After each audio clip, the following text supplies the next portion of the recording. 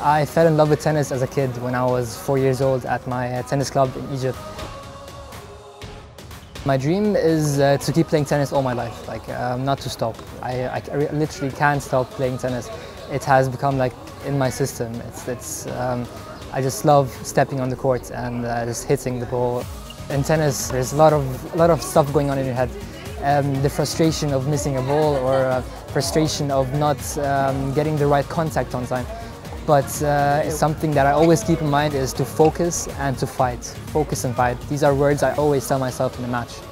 I love these courts actually. Zayed Sports City, I think the best courts in Abu Dhabi actually. They're always maintained. Every year they renew them, and the facilities are great.